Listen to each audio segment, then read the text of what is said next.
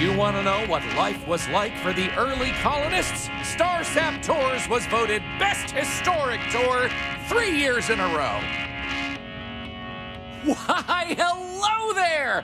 I'm Bill Starsap of Starsap Tours. Let me tell you, this place is full of history and interesting facts.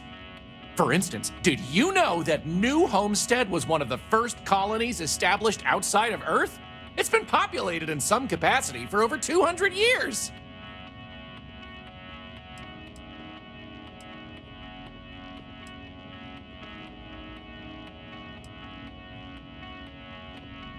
Well, there's plenty more where that came from if you're interested in taking one of my famous tours. So what do you say? I've got an opening. I could take you on a tour right now if you'd like.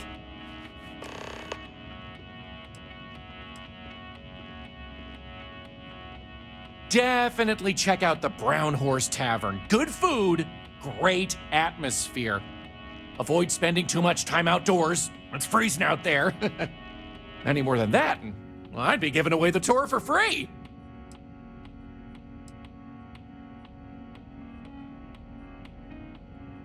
Why would I want a tour of New Homestead, he says. Well, let me tell you, New Homestead is living history. These people are direct descendants of some of the first settlers to leave Earth. If you've ever wanted to know what that early colonial life was like, this is your chance to embark on a fun-filled exhibition unlike any other.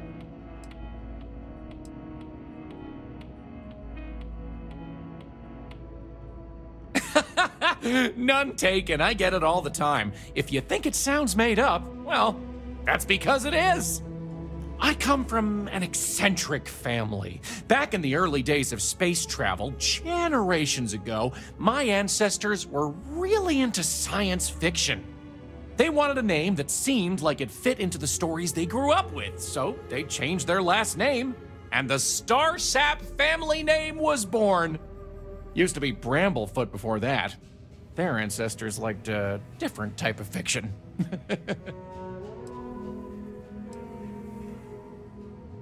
Excellent! You won't regret it! My tours are one of a kind!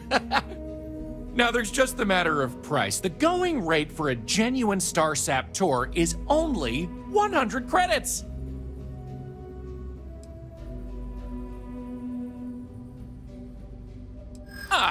Well, 100 credits is very reasonable, I think.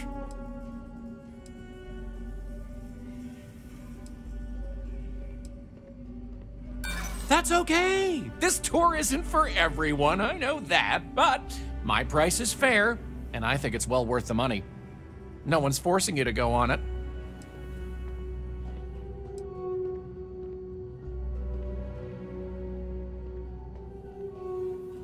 Maybe so.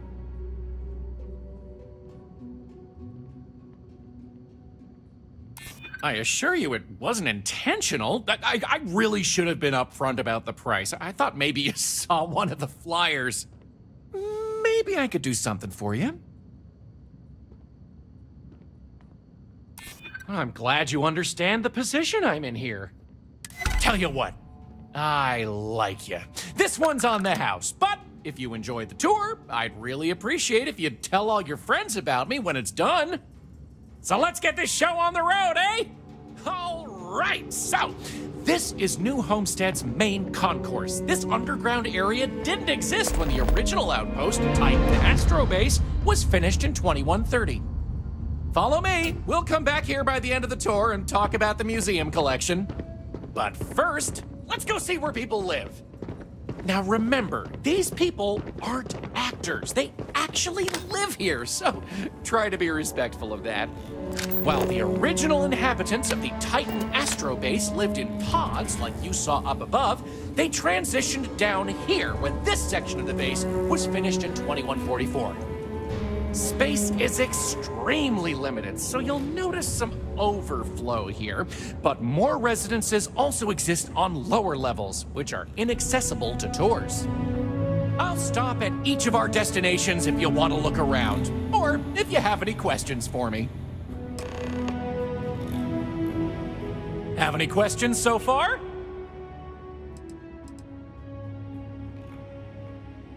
I'm not sure the exact count, but New Homestead is a fairly small colony.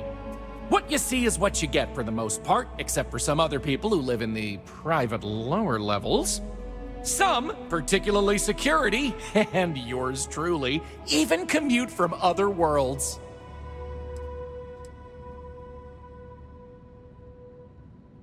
The original Titan astrobase had more habitation pods on the surface connected to some of the old structures you may have seen in the back. As the colony grew, the base was expanded underground, and those hab units were recycled into materials used down here.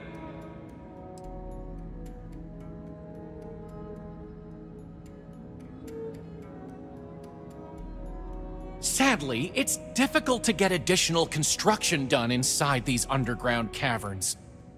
So for now, additional populations are housed in these stacks of old shipping crates. As you might expect, this is where some of the less wealthy can afford to live. It's not glamorous, but they are functional and cozy. I'll be here if you need anything.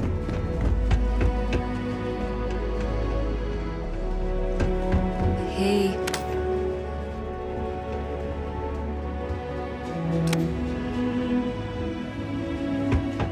Sure would be nice to get off-world sometime.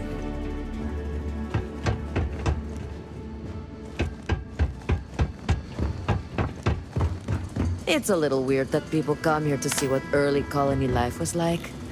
To me, it's just how we live.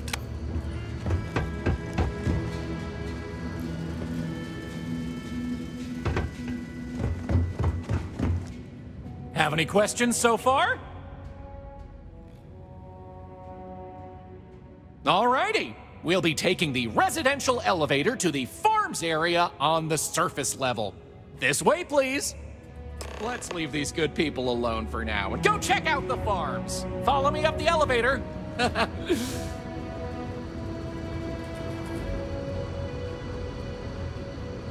We take vandalism seriously here.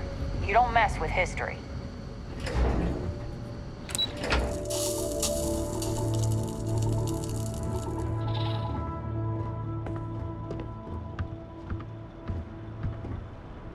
New Homestead's farms are the beating heart of the colony. Without them, the original outpost would have shriveled and died.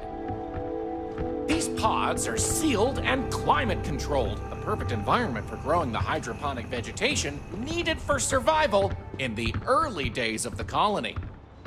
You get used to the methane processing smell after a while.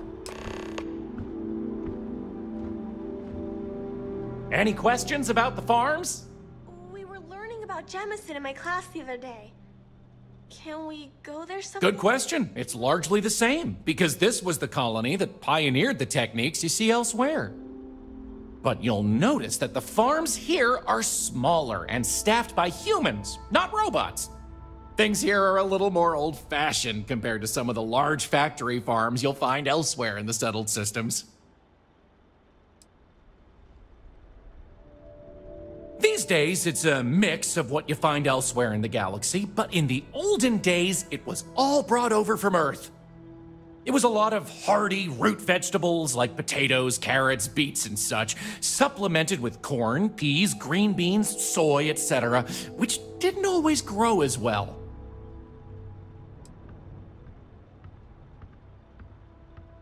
Oh, they are indeed. Colonists still cultivate plant-based food for their own consumption here in New Homestead. It's less vital to their survival these days, as they also import supplemental food from other colonies, including meats, dairy, and synthetics. However, most citizens here take pride in a New Homestead-grown, sustainable diet. Onward it is! We'll be stopping by the Brown Horse Tavern later in the tour, which uses many of these locally sourced ingredients in their cooking. But for now, it's just a short way to our next stop. Follow me! So, the old biolabs are just on the other side of this building, believe it or not. We'll step on through the hallway there. They're not in use anymore, but the colony has faithfully recreated them as a historical exhibit, true to the original purpose of the Titan astrobase. Sadly, they're undergoing some light renovation. Otherwise, there'd be interactive activities for kids to learn about how they used to search for microbial life here.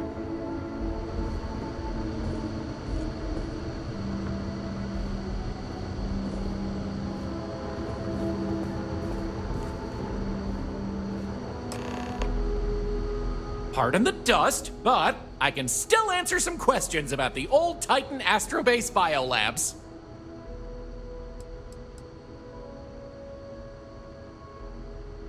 Oh, I'm sorry. I completely forgot to mention that. That's what this place was originally called. When NASA divested its interest in the astrobase and turned it over to the people back in 2185, they renamed it New Homestead and established it as a historical site.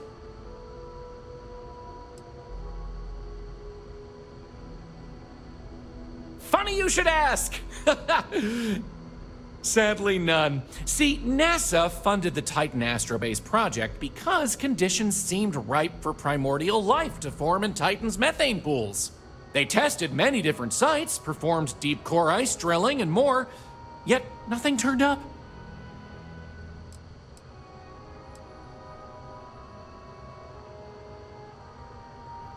Well, NASA defunded the xenobiology program in 2132, but a scientist by the name of Catherine Neely proposed research into advanced colony building on inhospitable worlds.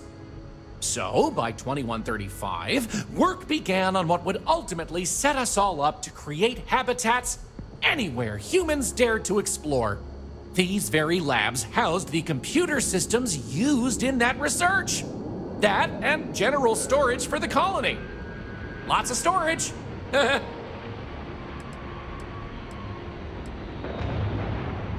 You got it. On to our next stop. Next, we'll be heading outside, so make sure to check those seals on your suit because it's chilly out there. We're going out into the frozen wastes of Titan to see what powers this planet. Watch your step outside, by the way. The ice can be slippery if you're not careful. The goal is to keep people out of Dr. Lakota's infirmary.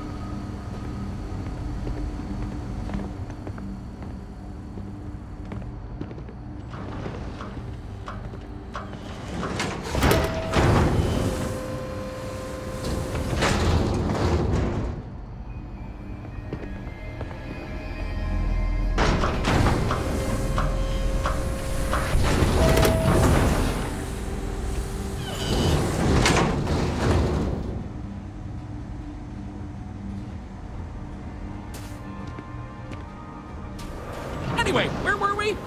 Oh, yes. Powering New Homestead. As you might imagine, generating energy was a real challenge back in the day because the technology was much more crude then. But crude or not, it was that technology that sustained the old astrobase. And it might surprise you to learn that the same technology is still working today.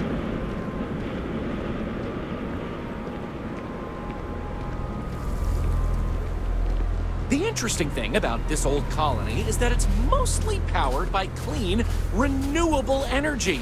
You'll see one of the methods used on the horizon up ahead.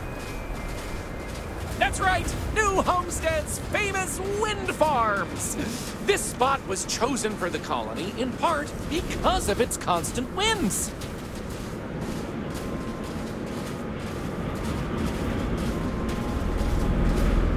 These turbines have been integral to the colony's function since its establishment as a cheap, mostly reliable source of electricity.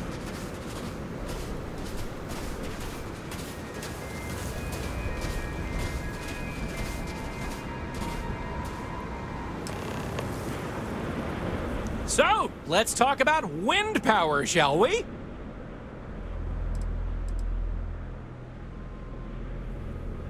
You're right. Most surface wind on Titan isn't too terribly strong, but here, the altitude and other conditions are perfect for sustained wind power. Like many worlds with atmosphere, the higher you go, the windier it gets.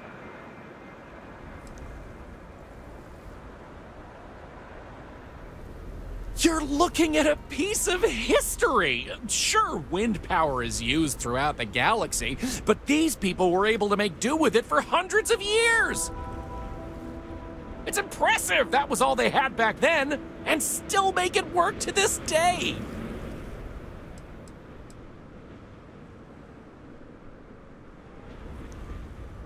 Mostly. I'm sure you've noticed the occasional brownouts. I guess these old machines have a habit of freezing up, what with all the ice out here. There's some methane on reserve for critical life support systems, but everything else here is otherwise powered by the units you see here.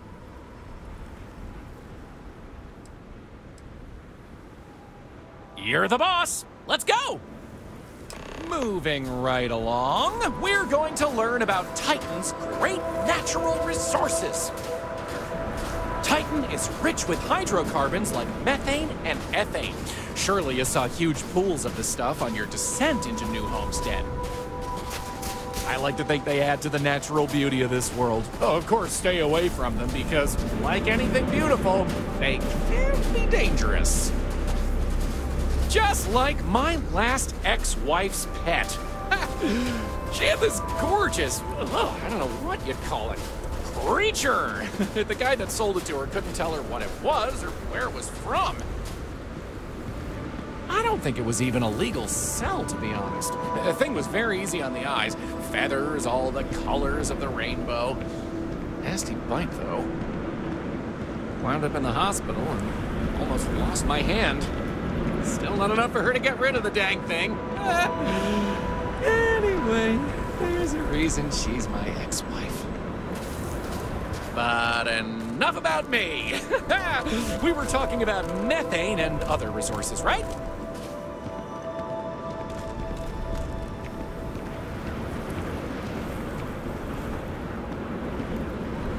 Hey, can you believe it?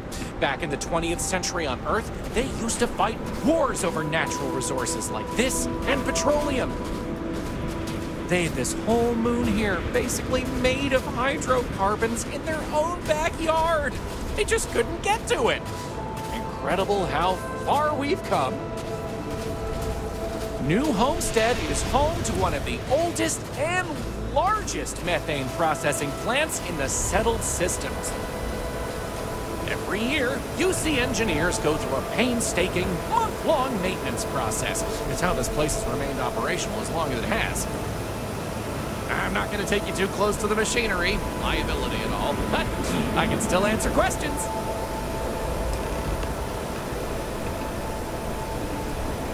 Questions? Fire away.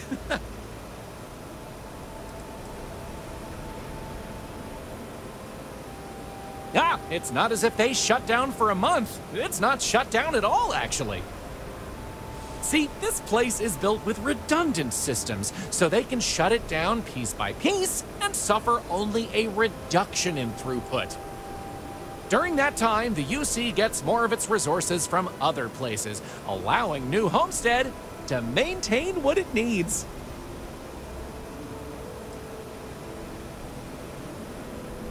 Exports mostly, since this world is so methane rich and has the infrastructure for it, a lot of the UC's methane comes from Titan. Of course, New Homesteaders use it themselves for everything from generating heat to turning it into breathable oxygen via modern science.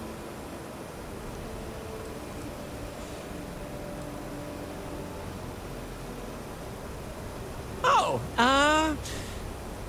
no one's ever asked me that before.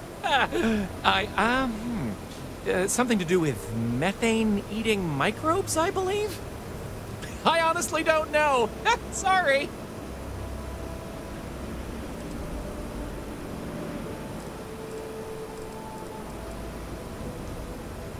Okie dokie, artichokey. There will be time for more later anyway. So, this next stop is a bit of an interesting one. I only recently made it part of the tour. Fun fact, it's also the only natural landmark on the tour. What we're about to see is a glacial spire we affectionately call Ymir's Horn. This colus used to be named after a character in a popular fantasy novel, but it was changed a couple hundred years ago to avoid any potential litigation. Now, what's a colus, you might say? Colus derives from the Latin word for hill, and scientists only gave names to groups of hills on a planet's surface. So in reality, the term you hear more often is the plural, coles, with an E. You probably don't hear it very often where you're from, because it was usually a term reserved for unexplored planets, back when they didn't have the technology to describe what they were seeing firsthand. Because of that, the term is much more common in the Sol system, but you may still hear it occasionally in reference to uncharted worlds. This planet's full of them, though, and they like to preserve that history here.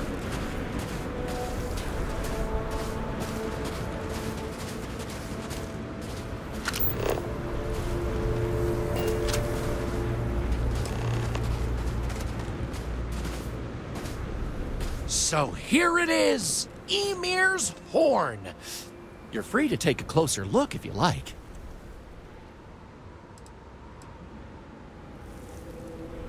According to ancient Norse mythology, Ymir was the first Jotun, a frost giant. In the legend, they were both male and female and gave birth to the progenitors of all giants from their armpits. Ymir even predated the Norse gods, who, as it turns out, killed Ymir to fashion the earth and all of humanity from the corpse.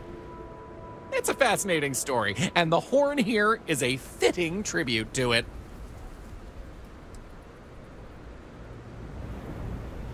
I've heard this particular formation was caused by an ancient volcano. Something about steam and wind, then worn down over time.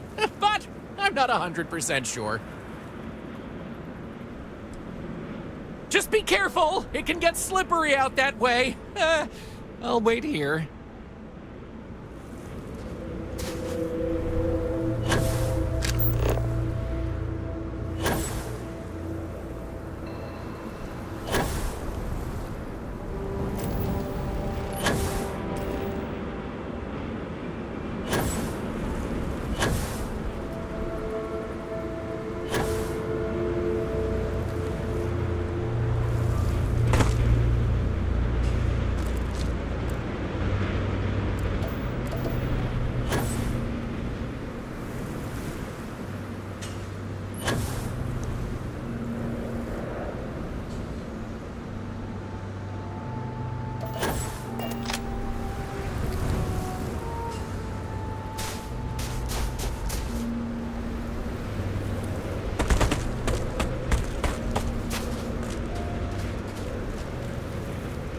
So here it is, Ymir's Horn.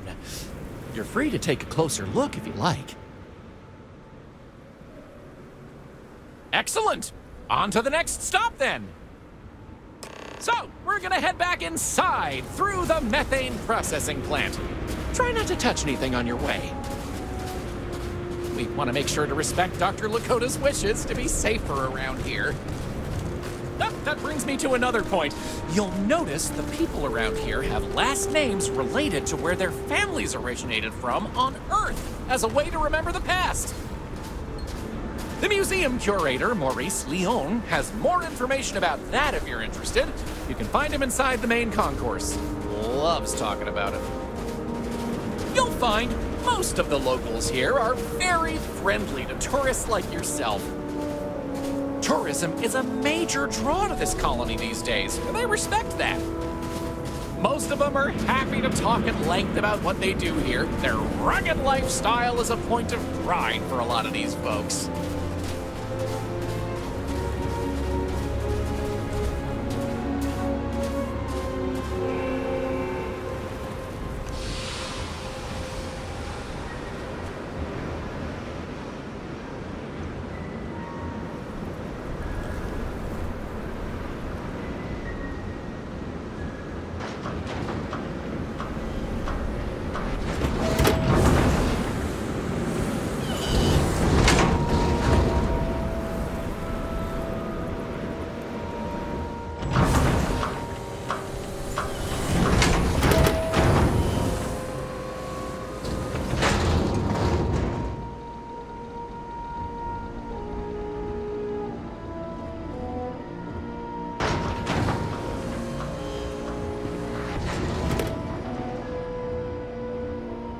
This area we're walking through is the nerve center of the plant, where technicians keep an eye on the operation. Since methane production is such an important part of the colony's livelihood, it's important that the techs notice any issues and react to them quickly. Anyway, we're headed into the ice mines. It's a natural spring where water bubbles up from deep below, but due to the cold, it keeps freezing as it reaches the surface.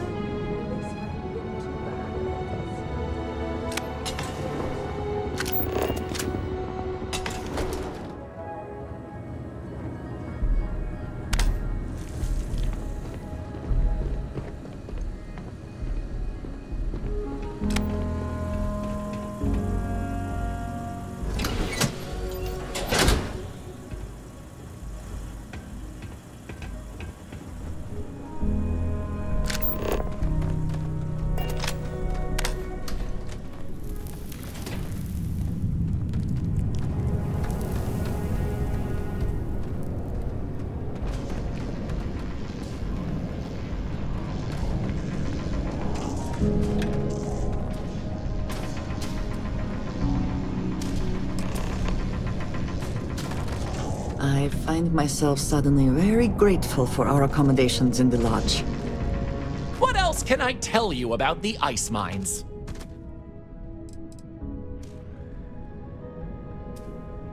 I wouldn't recommend it.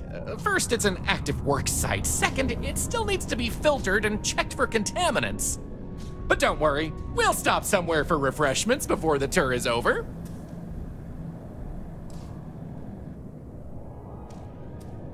Good question. I believe it has something to do with not wanting to contaminate the water with methane and other chemicals. The ice helps prevent impurities in the water. At least this is what I've been told.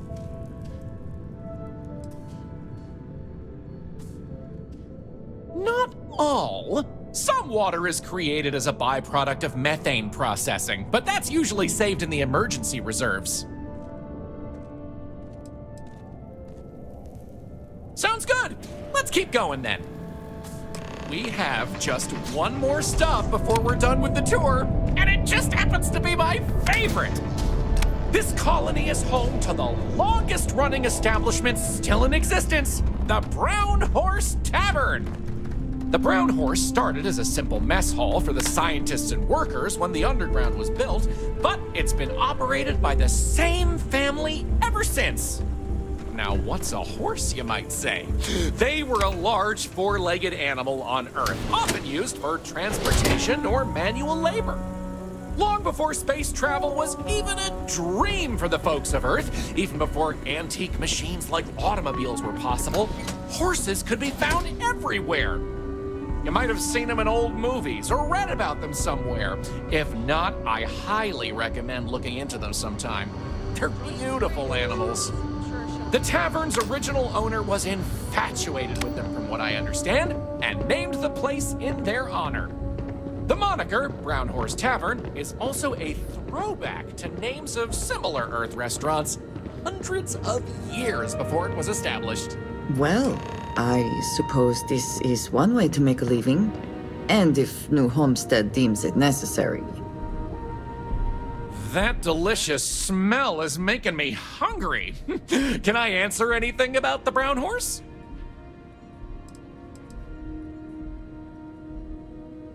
Anya Seattle is the current owner of the Brown Horse. It's been in the Seattle family for generations. But Anya will be able to tell you more herself. Feel free to ask her. It doesn't feel right coming from me when she's standing right over there.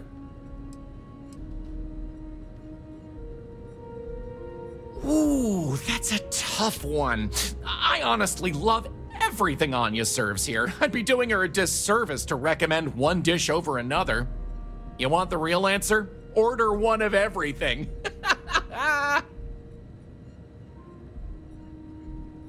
Easy. All the other ones fell to ruin when we abandoned Earth. There were technically older ones on Mars, but those have long since shuttered or been replaced.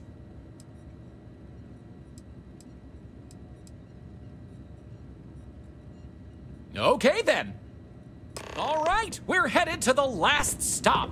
Right back where we began. Feel free to check out the museum exhibit in the main concourse here.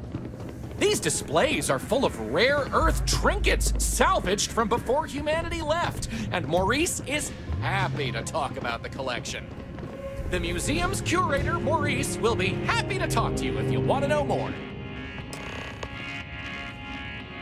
Well, that's that! I hope you enjoyed Starsap Tours as much as I enjoy giving them.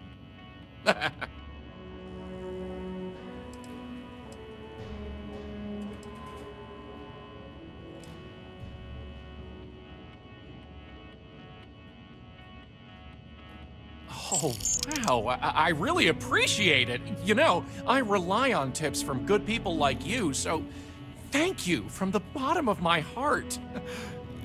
Enjoy the rest of your stay in New Homestead. Perhaps in the future we could skip the extra steps and just set your cred stick on fire directly?